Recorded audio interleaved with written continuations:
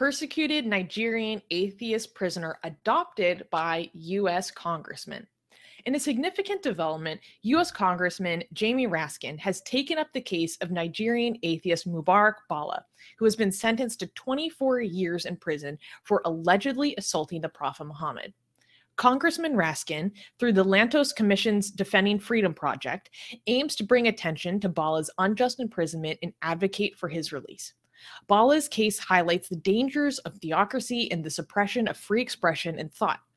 Congressman Raskin emphasized the urgent need to defend these fundamental human rights globally and called on Nigerian President Muhammadu Buhari to issue a pardon for Bala. The Lantos Human Rights Commission, alongside other organizations such as Freedom Now and the European Parliament, have also rallied behind Bala's case, demanding accountability and urging the repeal of blasphemy laws in Nigeria. Mubarak Bala, the former president of the Humanist Association of Nigeria, continues to appeal his conviction while human rights organizations work tirelessly to secure his freedom. Bala's sponsorship by prominent politicians and institutions worldwide underscores the urgent need for the protection of free expression and the freedom of belief for atheists. So this is amazing because we have talked about, like, for Iranian political prisoners, for example, it's kind of become popular over the past several months that politicians will adopt a political prisoner, and then that prisoner will have a politician outside their own country who is monitoring their case, speaking to the media on behalf of their case, advocating for them within their own governments, and using their own available processes of international leverage to try to make sure that this person is well cared for, that they're treated well in prison, or best case scenario, freed, exonerated, unconditionally released. So this is a really positive development because last year, Mubarak Bala was sentenced to 24 years in prison for insulting the Prophet Muhammad. And what he did when he insulted the Prophet Muhammad, allegedly, is he was actually in the post that this all started behind. It was a Facebook post.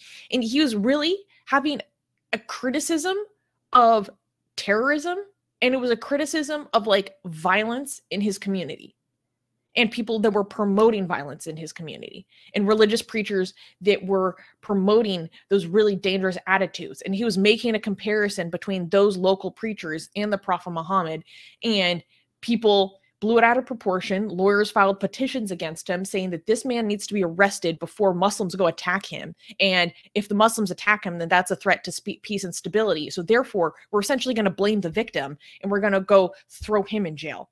And he was held illegally in jail for, like, what, 2 years, 2.5 years, until he finally received his sentence. And the sentence shocked everyone involved with the case, because he had been led to believe that if he just says that he's guilty, that they'll stop harassing his family, that they'll let him go because he'd already been serving like over 2 years behind bars. So they were like, okay, maybe there'd be a suspended sentence, all this stuff. No, they threw the book at him on every single minute detail of anything that could even remotely be considered a crime and anything that he did. And they gave him that sentence of all those little pieces consecutively, a consecutive sentence, which added up to 24 years. So the whole situation is, just a complete miscarriage of justice. So many elements about how his case was treated as completely illegal under Nigerian law. He's been abused in custody, denied medical treatment, forced to pray Islamically, and threatened. Him and his family have been threatened while he's been in custody.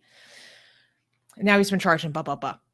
So this is really positive because this keeps the case of Bala in the news. It keeps it relevant. It keeps people talking about it. It spreads awareness. And also Jamie Raskin, like, shouts out to Jamie Raskin. Where was a comment from D? She's saying, I adore Jamie Raskin. Exactly.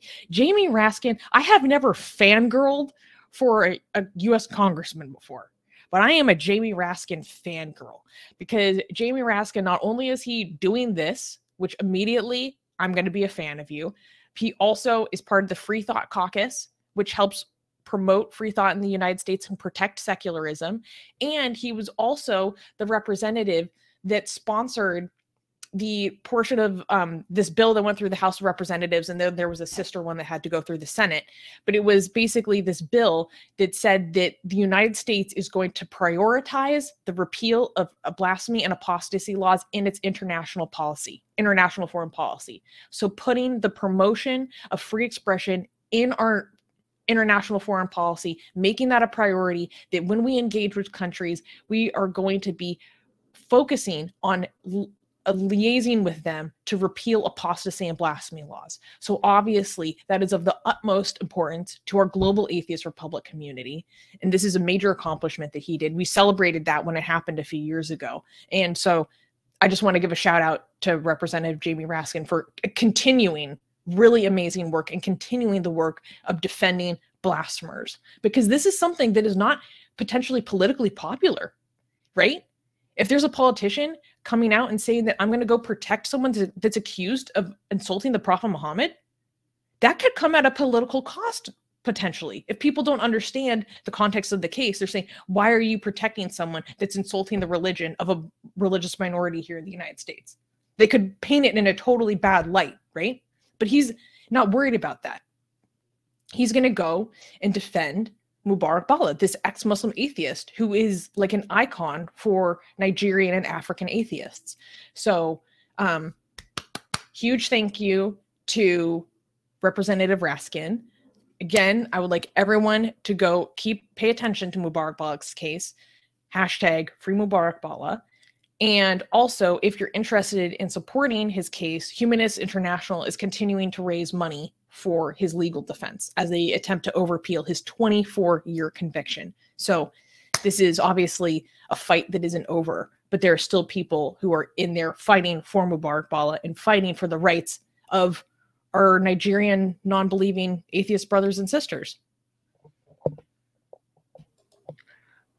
Is there any way that you could maybe get in touch with Representative Jamie Raskin?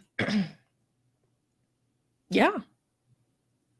Because that would be so amazing if you could do that. Because, you know, because this seemed like the best representative for you to have a connection with, if it's possible. Because you've already, like next week, we're going to talk about Susanna doing something similar that has been successful. So if we could do this as well, that would be great. I'm not part of his constituency, but that doesn't necessarily always matter. But yeah. Yeah. Do you think this man, you know, has been through enough? His family put him in mental institution, and now he's rotting in jail. And Mustafa is saying, I think he's also battling cancer on top. I have never heard anything about cancer. Let me be clear. I've never heard anything about cancer. I know that he does have hypertension and was denied medication for his hypertension, which was a grave concern, especially during the pandemic. But I've never heard anything about cancer. And Tema is saying, do you automatically get immunity in Nigeria if you're adopted by a U.S. citizen? Let me be clear. This is not a literal adoption, right? This is not like you're my son. This is like a political adoption, basically meaning like I'm going to take on your case. It's symbolic. It's symbolic. It's supposed to bring a lot of attention to the case. That's what it does. So that's it doesn't change anything legally, and that's what it. Oh, D is saying Raskin has cancer. Raskin has cancer. I thought you were talking about. Oh. Yeah. Oh no. Oh, wow. Oh, I'm sorry. Okay. Damn. Okay. Damn. That's it. Okay. Right now we're looking for video editors. Video editors would be working with me. Graphic designers. I think graphic designers would be working with Susie. Grant research and writing assistant. They would be working with Susie. Team coordinator or volunteer application managers, they would be working with me.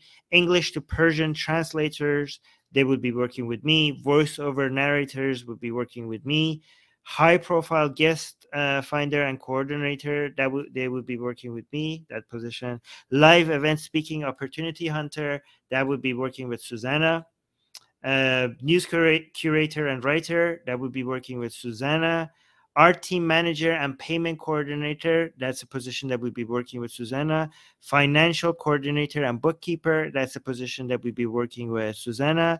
Social media manager, that's a position that we'd be working with me. A Drupal web developer, that's another position that we're working with Susanna. And lastly, live stream co-host in the background, most likely, unless somebody is really good.